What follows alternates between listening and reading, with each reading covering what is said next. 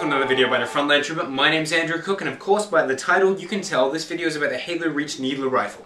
Now for many months now I've really wanted to do another Covenant rifle ever since I did the complete success on my Halo Reach Plasma Repeater.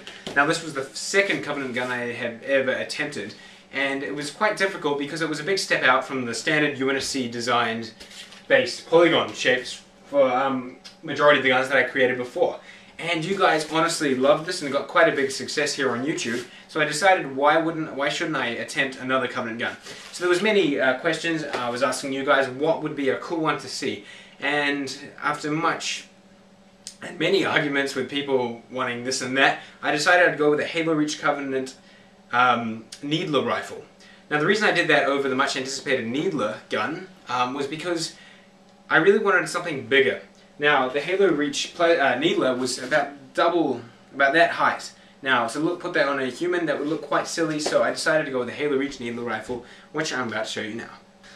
So here it is, guys. Now, this has completely been made out of styrofoam, so I've decided I wanted to go with a full styrofoam makeover to make it, remember, I'm here to make cheap, budget film props, of course, low prices. Now, this here was about 7 hours of work.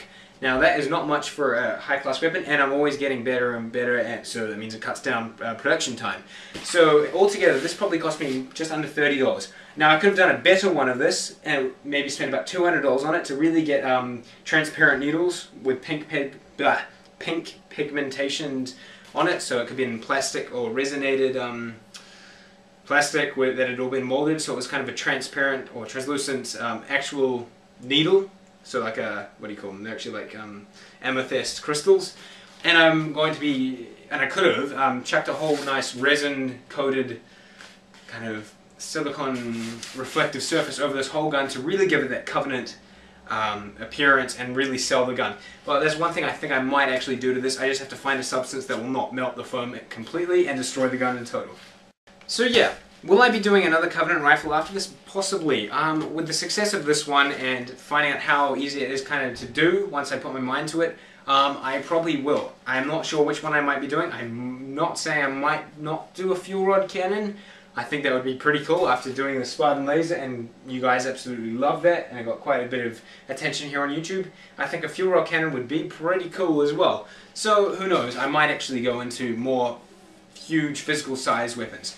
Now the full measurements of this one is not completely correct. I've done this to about 95% of the full size because the real Elite ones were a bit too big. Now when I say a bit too big, I kind of mean that Elites are huge and Spartans are huge. I'm not too tall, and we humans would be quite minuscule compared to a full-size needle rifle. So yeah, I've cut it down to about 95% of the size, which is nice and reasonable. If I stand back, you can see it.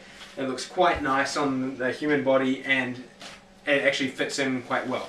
The other thing is the thickness as well has cut down a bit, because otherwise it would be pretty damn thick and it just wouldn't look as good as it does on camera. You don't want to have the actor overwhelmed by the weapon he's holding. Sure, it does look cool and effective, such as having the Spartan laser on ODST, but it's a Spartan laser, you got to expect it to be big. So what do you think, guys? Do you really like this? I hope I've created it to please you. I know you guys love the Plasma Repeater, so I really wanted to do another Covenant gun, and I knew you guys would love this one. So like the video if you really do like this gun, or tell me what other gun I should do, and if I should do a fuel rod cannon. Please don't say a laser sword, because I can't do a laser sword out of styrofoam. That's the one you guys have really been asking me to do, but I just can't see how I would be able to do it. It would snap. Yeah. So I can't do one of those. So maybe a fuel rod cannon is pretty cool. But I wanted to try this. I've got a few guns on the way. If you don't know what they are, go check out my Facebook channel. I've got a Facebook page. That's the Frontline Trooper /Andrew Cook. I've got all the pre-production photos, from the styrofoam to the painting to the final product, all there for you guys to go check out pre-release of the video. And I got plenty of stuff going on there, like, oh, well, you can just go and find out yourself. So yeah, that's pretty much about it. I'll just hold it here for you guys to see. But there's nothing really else I can tell you about it.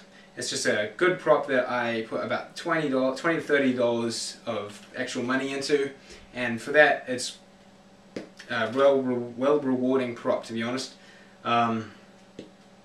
yeah, I can't wait to start using this in my film. I don't know how I'm going to incorporate it in my film, as I can't really do elites, but who knows, I can probably find it somewhere and just animate some of these needle things to disappear and shoot and really kind of master that. I would do it now, but because I've only just finished this, I really haven't gone to study how the gun actually fires yet, and whether or not I can actually do it with my not mediocre effects skills, but I'm not too advanced with it, so, but I'll give it a go.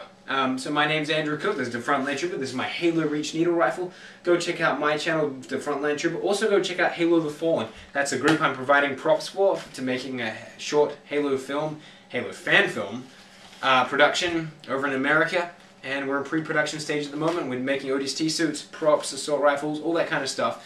And who knows, you might be able to get your own if you help donate, but go check out their page on HaloTheFallen /Facebook.com and you'll find out yourself. Have a good day.